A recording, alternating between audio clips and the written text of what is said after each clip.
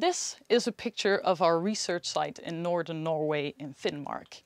On this research site, it is a permafrost site that is actively degrading, and this can have important consequences for future climate.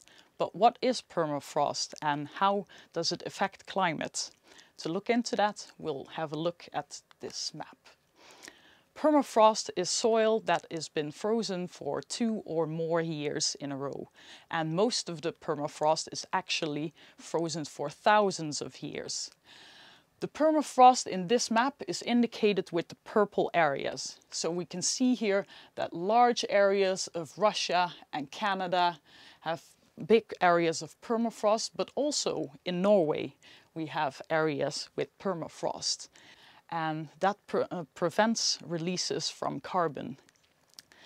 So what happens when permafrost thaws? We have here a picture of permafrost that is intact, where the soil is frozen, and when it starts to warm, permafrost starts to thaw. This means that the frozen water in the soil is melting, and this is causing the permafrost to thaw and slump. And also this water is creating thaw ponds. These processes have important consequences for the emission of CO2 and methane, both greenhouse gases.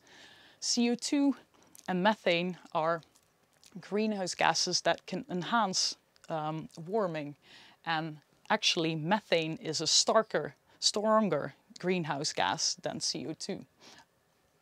But when these thaw ponds arise, there can also be regrowth of vegetation, and this could also have important effects. This is our research site in Northern Norway, where we can see the intact permafrost in these areas, but also the degradation of permafrost, which is creating thaw ponds, which is the watery areas in the picture. To have a look at permafrost thaw in our site, here you have a picture in 2017 when we set up the research site, where you can see the permafrost mounds are still nicely intact, while in 2019 we can already see that there's thaw ponds created by permafrost thaw.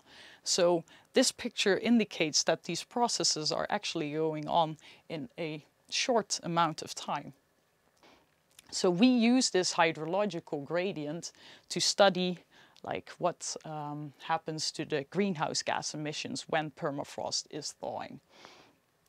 So we have here a gradient from intact permafrost to permafrost that is slumping. Oh, okay, should not touch that thing. And the thaw ponds, which already also start to have sedges growing into them, grass growing into them.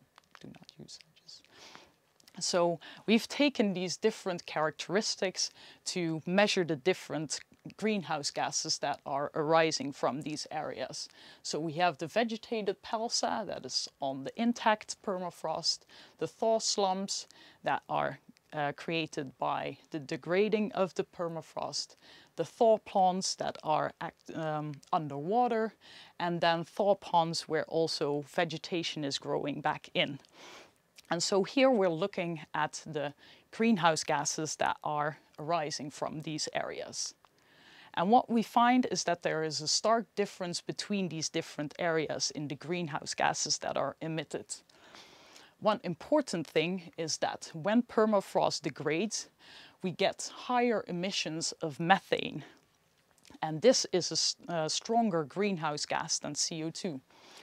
So the degradation of permafrost is starting to emit more methane, and this can have consequences for climate. But what we also see is that there's also CO2 taken up when the vegetation starts to grow back into these ponds, and this happens over summer. But still, we don't have a complete idea of how much greenhouse gases are emitted, and this still needs further research to understand all the processes involved.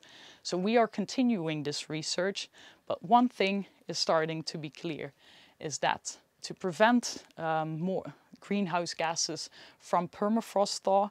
We need to limit climate change, and that also helps to protect the unique landscapes that we have.